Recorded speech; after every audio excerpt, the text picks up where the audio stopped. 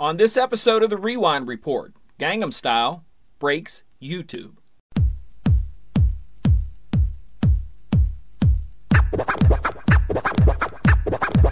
Oh, yeah.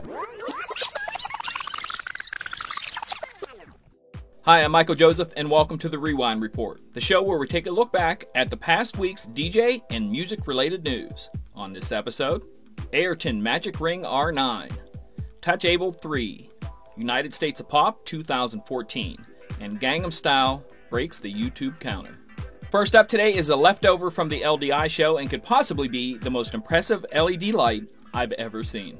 Ayrton Digital is known for some of the most dazzling pro-level stage lighting in the business, and the MagicRing R9 is no exception. Its 61 multi-chip 15-watt RGBW LED lights boast an overall flux of 29,000 lumen, or the equivalent of over 3,200,000 candles.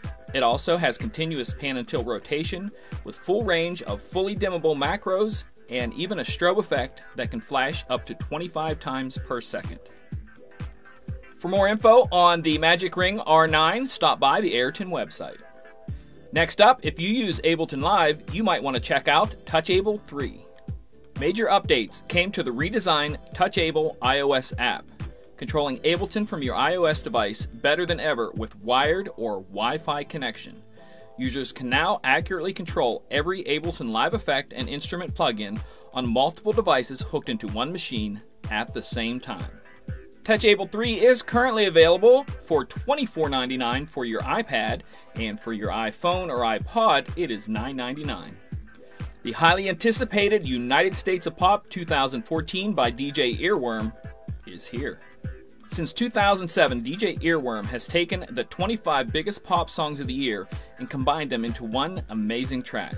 The 2014 version, titled Do What You Want to Do, combines samples from such tracks as All of Me, Happy, Turn Down for What, and Say Something, just to name a few.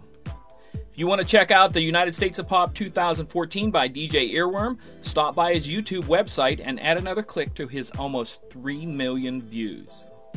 And finally today, keeping on the topic of YouTube counters, Gangnam Style by Korean pop star Psy broke the YouTube counter.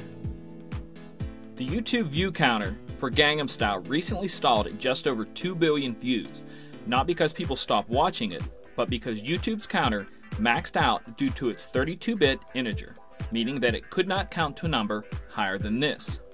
They were forced to change to a 64-bit integer, or this maximum number, to accommodate the amount of views this video is still receiving. Since 2012, this song has held the world record in the Guinness Book as the most liked song of all time. And yes, at least one of those likes is from me. And that just about covers it for this edition of the Rewind Report. As always, if you have a topic or something you'd like me to take a look at, feel free to drop me a line. Until next time, this is DJ Michael Joseph saying take care and God bless. Oh, yeah.